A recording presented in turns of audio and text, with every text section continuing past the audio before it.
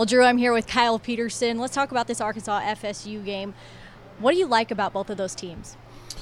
Well, everybody's hot coming in. I mean, that's kind of the nature of this tournament. You had to win to get in. I think for Arkansas, it's the consistency the whole year. There has to be some value to just knowing the ballpark. And I know that not everybody was here, but enough of them were here last year. But they've just been really good. They've been really good from start to finish. Florida State's been really good for 2 weeks. And it doesn't really matter. I mean, at this point, it's just that you get here. But obviously the Mike Martin component of this is real.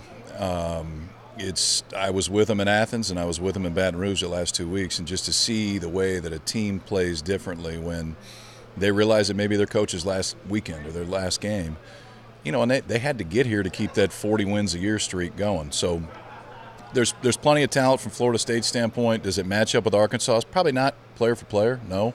But as we've seen in this tournament year in and year out, it's not always, in fact rarely, is it the most talented team. It's just whoever gets hot for 2 weeks. Well, the big storyline, like you mentioned, is 11 in his last year. But Arkansas also has a lot to play for, especially considering what happened with them last season.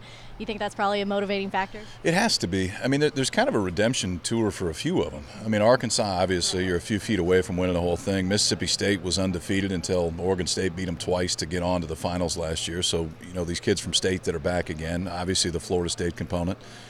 We don't lack for storylines this year, that's for sure. And I guess rarely do we, but this year it feels like there's a lot more. And what we love is, the surprises that got into this thing are Michigan, Florida State, and Auburn. All power conference teams, power athletic brands. From a fan base standpoint, the place should be awesome. I mean, you guys are always going to travel. That's the way it works. But when you get some of these others that have these huge fan bases, just the environment that it creates is a blast. Florida State's been kind of a roll through the SEC lately. Yeah. Do you think they have what it takes to take down Arkansas if they need to? Yeah, I mean, again, it's a one-game deal. I mean, somebody could get hot on the mound, you win a game 1-0, and it's not. I guess the beauty and the curse of a tournament like this is, baseball's best told over 162 games. That's why they play them in the major leagues, and so you don't always get the true story in 3 hours. But that's what we've got.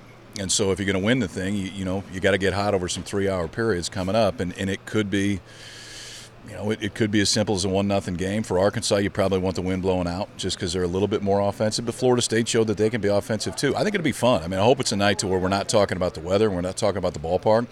We're just talking about the two teams on the field, and the offense shows up a little bit. Well, Kyle, thank you so much for your time. All right, good seeing you. Drew, we'll send it back to you.